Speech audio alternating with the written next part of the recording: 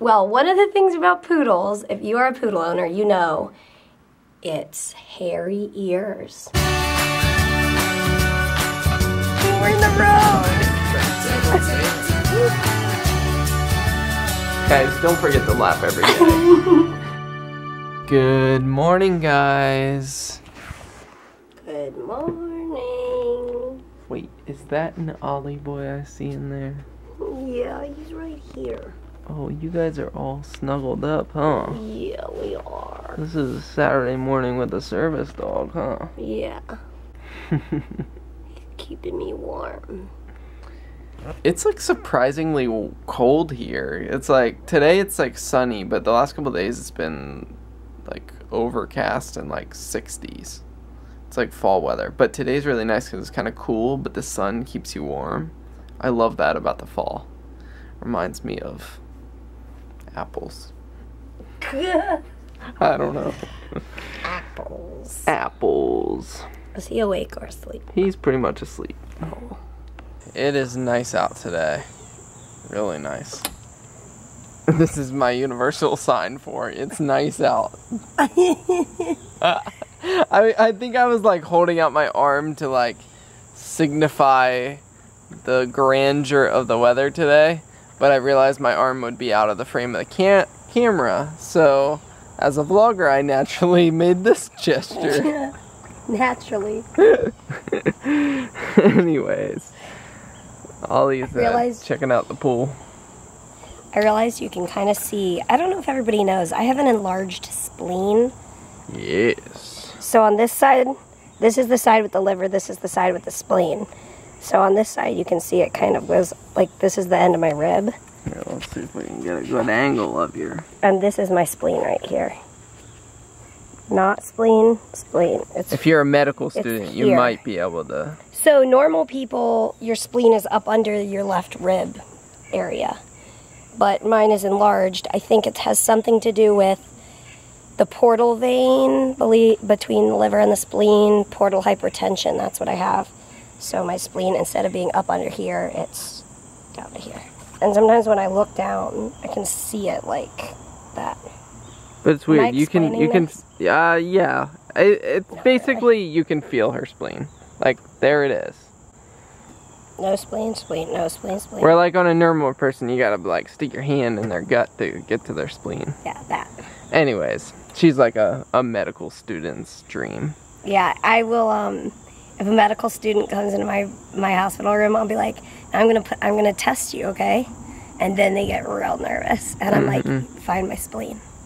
They're like, okay. Like, it's not hard. You're gonna be able to find it. It's the football sticking out of my stomach. Yeah. And look what Mary's doing. I sense a happy fall painting coming soon. Coming soon to a theater near you. Ah! What? I almost drank my water. Ew!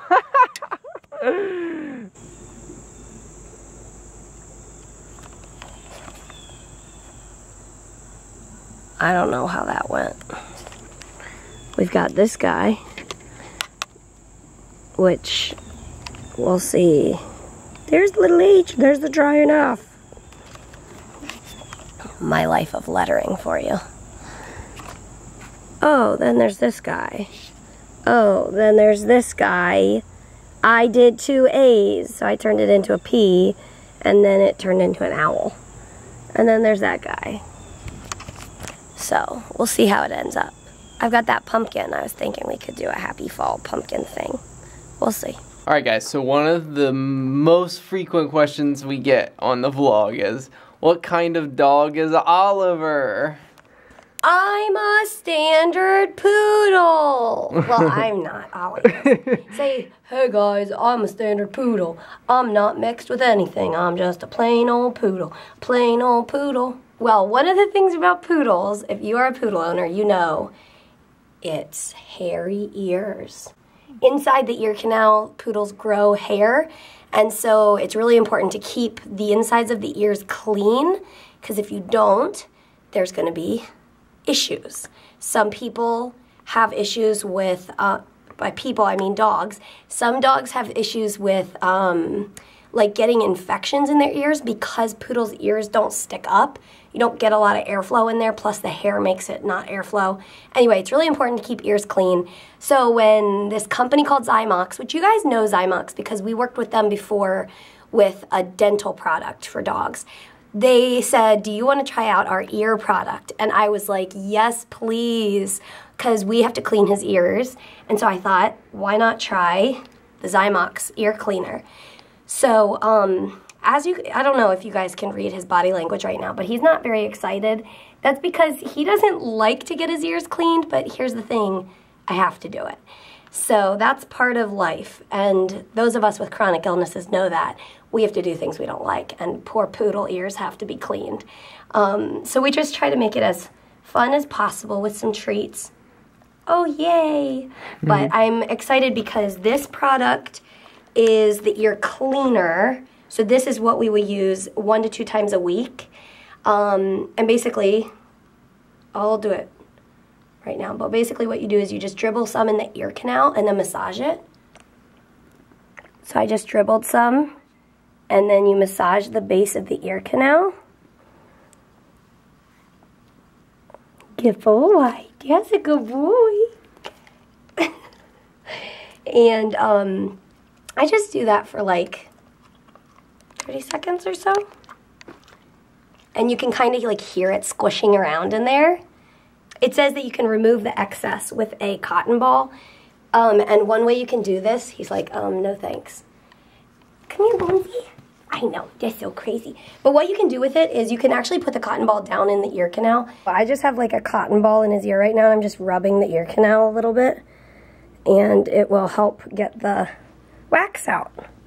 Good boy. Good job. So what's cool about Zymox is it has these bioactive enzymes that work to break down the gunk in the ears, and that's for the ear cleanser. For those of you who have dogs who get the chronic infections, or cats, a lot of dogs with these hairy ears get these chronic infections, and it's like dogs get really sensitive because of it. And so Zymox also has an ear solution that can be used when the dog has an ear infection. And what it does is it works best in a dirty environment, so you don't need to clean the ears beforehand.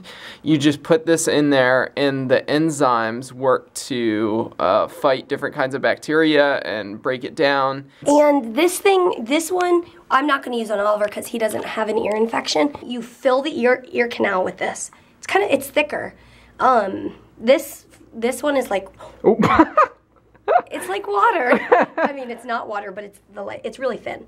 This one's a little thicker, and you can use it once a day for 7 days, and then you wipe to remove excess. So thanks Zymox for sponsoring this vlog and for sharing these products with us dog owners and cat owners. And so if you guys want to check them out, we've got some links down in the description. You can check out their products and try them out on your dogs and let us know what you think. And I'm glad to have products that work well so that even though he doesn't like to get his ears cleaned, I know it's doing the job. 2 things. One, while Peter was picking up something at Staples, I painted my nails in the car. That was successful.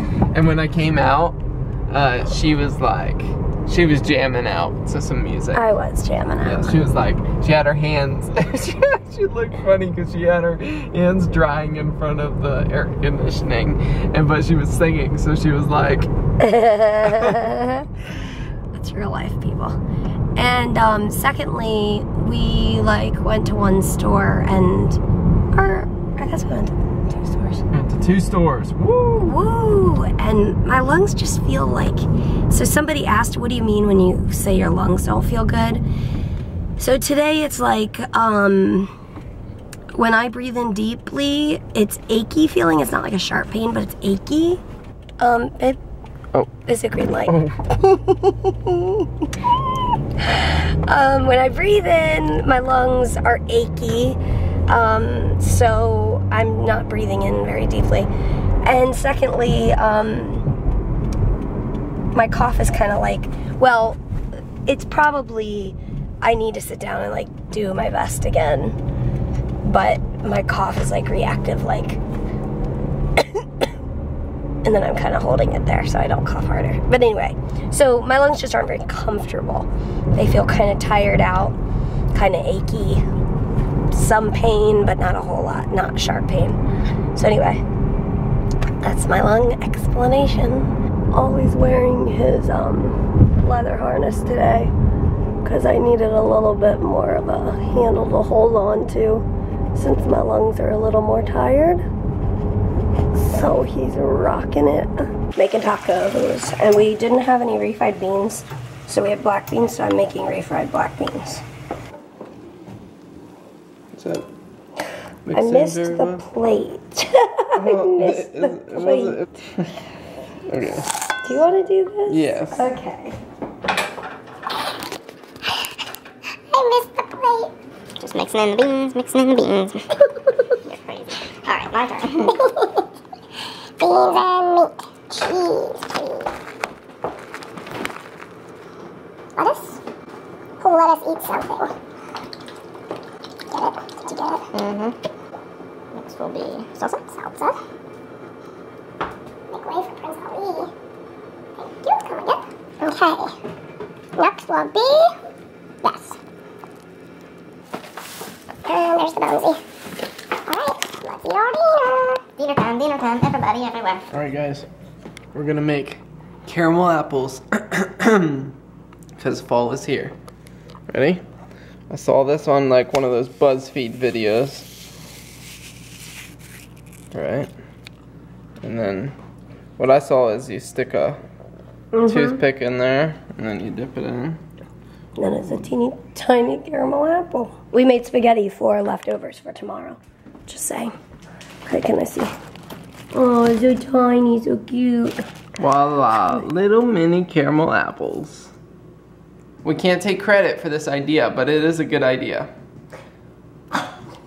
What? You're talking really loud. I decided I want to start doing some push-ups each day, so I did 10. For 3 days I've done it, and 1 minute of planking. Here we go. He just like face planted. He's playing with his ball. Okay, are you ready? Yep. Set, go.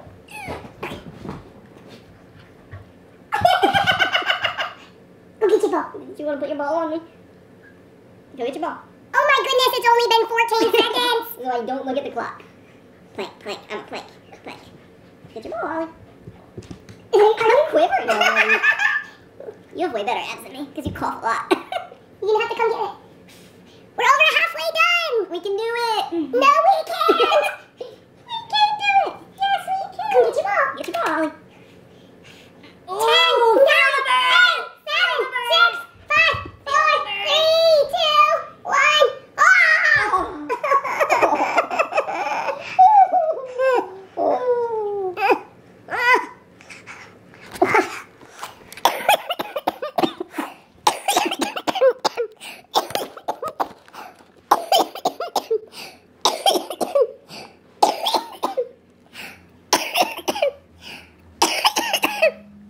I did it. I did.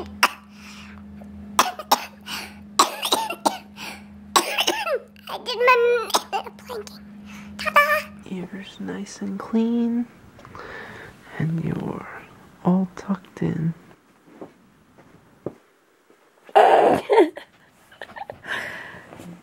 His little hands are flexing like a lion. It keeps doing it. Yeah. Good night, peeps. Thanks for watching, guys, and as always, We will see you tomorrow. Good night. good night.